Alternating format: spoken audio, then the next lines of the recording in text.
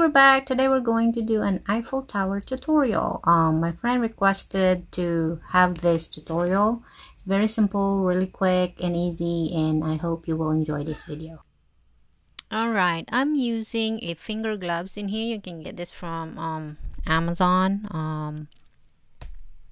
So if it's tight, this one is a little tight in my fingers, so I have to cut it. A small cut to lessen that pressure in there. Be very careful on when you're cutting it, just not to cut your fingers. You can also cut it first before putting it on. That's one way to do it. I'm using a canvas panel 9 by 12. This is a repurpose, that's why you can see some kind of colors. I just painted over with white paint. You can also use a gesso if you want.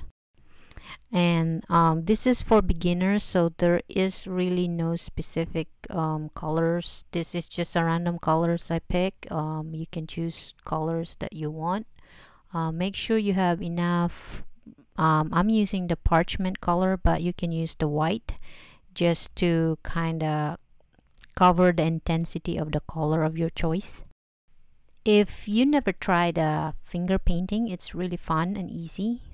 Just make sure you don't really blend the color, the mud, say the purple and the orange will mud together, so watch out. Some of those got mud if you pay attention to the colors that I mix. It's just you couldn't help it because it mixed in your gloves.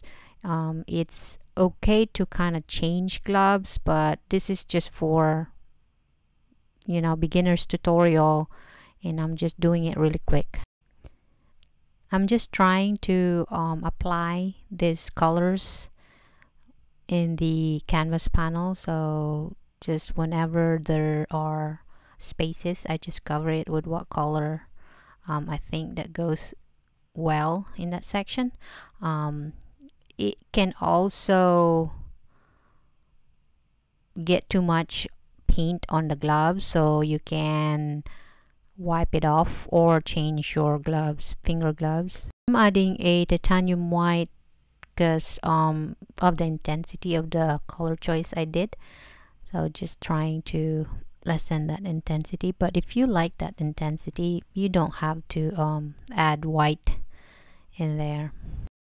We're almost done with our background, so I'm just trying to kind of blend them and add more of that turquoise to highlight a little bit of the section, so it doesn't really look kind of pale and blah. Then just take out that gloves and you can throw it away. This is the good thing with that gloves, you can just throw it away when you're done. Then dry your background. It needs to be dry before we add the Eiffel Tower, so it doesn't mix the color or colors that we're going to use for the Eiffel Tower itself. You can use a one color for the Eiffel Tower, but I'm using multiple color as well. I am re-drying my background. This is the only thing with fingerprint painting. The thickness of those paints are not uniform, so some are still wet, so I'm just re-drying it again. I tried to sketch it using the pencil, but the pencil doesn't really work. It's not wet but a little kind of moist, so the pencil doesn't work. The lead of the pencil doesn't work. I decided to just go ahead and use the gray blue to kind of sketch the tower. If you're not comfortable of doing a freehand drawing, I suggest to have a tracing paper. You can practice as well, so practice in a separate paper if you want to try that one before putting it in your canvas. If you're confident, you can use the darkest color you have, say the black, but I'm not really comfortable with the black quite yet. That's why I used the blue gray, and then I just added the black on the section that I think they need to. I am layering the color turquoise, black, blue, gray. Have the titanium white handy, so in case if it's too much, you think it's too much, just, you know, add it in there. So I'm adding those rails on the Eiffel Tower now. So let's zoom in and let's see. Again, this is for beginners tutorial, so not too much details in this one. Really quick, just all those diagonal lines, that's all you have to do. No specific details in there. Those are just to show that, yeah, those are the rails of our Eiffel Tower. Our brain will automatic see those later on when we're done with our painting. So just keep doing those. For the first layer, I used the blue gray, then I did the shadowing in the ground in there. Just a mixture of cobalt blue, blue gray, turquoise, and titanium white. And then another layer, I just keep adding layer to the Eiffel Tower itself.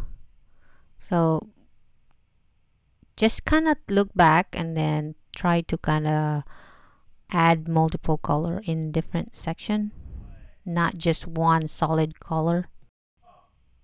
But if you want a solid color, that's fine as well. I suggest if you have a colorful background, do a darker color for the Eiffel Tower if you want just one color. I think I added like about 4 or 5 layers on this Eiffel Tower. Just keep adding dark light colors and stuff like that. So it's just a repetitions and then highlights of the rail and then the shadowing of the rail. So just keep looking back and then try to add layer. We're almost done with our Eiffel Tower. That's it. That's pretty simple. So now I'm adding some outline, black outline, so you really see it and pops the colors and the Eiffel Tower itself. You can see it well. This is just like a rails I'm trying to do in here. If you look at the a picture of the Eiffel Tower, it's this section in here in the middle is like a rails. We are done. It's a simple tutorial. Again, Eiffel Tower, colorful ones.